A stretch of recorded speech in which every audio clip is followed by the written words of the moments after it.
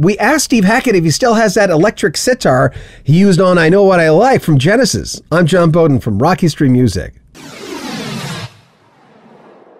Under a Mediterranean Sky is the new album from Steve Hackett. I love it. He did it during lockdown. The links are in the description of this video where you can pick it up. You still own the electric guitar from I Know What I Like? The electric sitar. Yeah. Sitar. No, that one, actually, they told me it was stolen, but then I found out later that it wasn't. It was just the line that I was sold, and that was my guitar, and it ended up staying with Genesis. But I did get another one.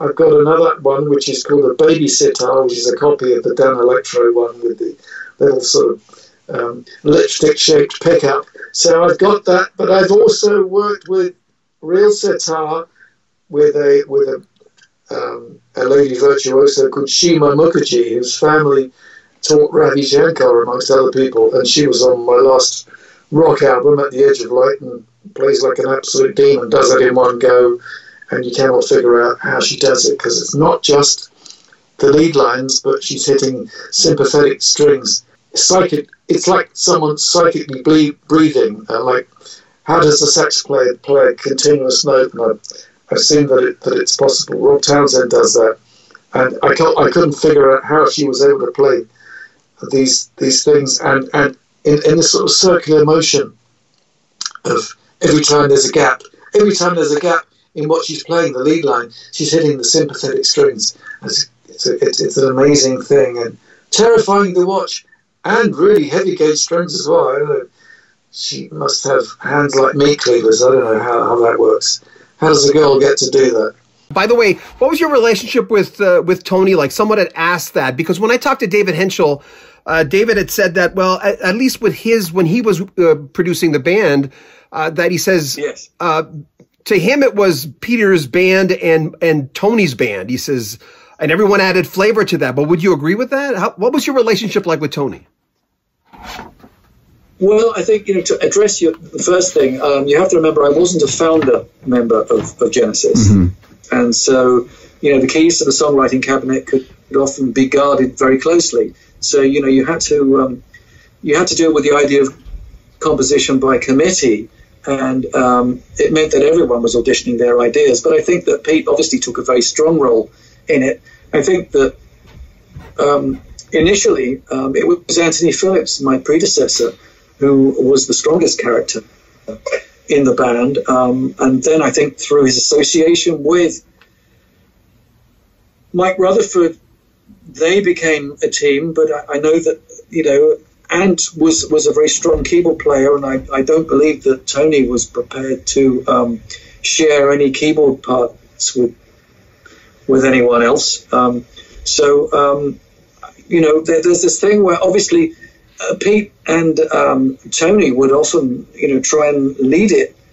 But occasionally, obviously, they would relinquish control, and that's where the other guys came in, myself and Phil. But founder members hold more sway than the new boys. All I can say is that sometimes what you have to do is to bring out the best in others, and I felt that was my role with Tony. I realised he was immensely gifted, harmonically more sophisticated than anybody else in the band, and I think the rest of us, worked around that to some degree, and I tried to have an overview of the band, and I tried to think like a producer or think like a publicist. Various other roles the things that you could do. Try and notice the things that other people don't notice. Try and be there for the cut, for instance. Try and insist that we get, the stage show, the presentation right. To get the mellotron, get the synth, get the lights, all of that, and I would have no influence on what Pete might decide to wear on a given evening, whether it was going to be a fox's head or his wife's dress or bat wings or a flower.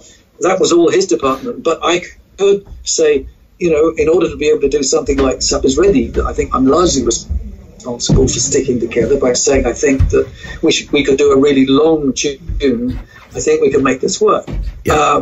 But I said, look, I'm not really prepared to do this live unless we have all the bells and whistles. There's a lot of resistance at first, and I said, no, sorry, we have to have the light show. We have to have the sound effects. We have to have the kids singing. We have to have the train noises, or else we are not going to retain the audience's attention.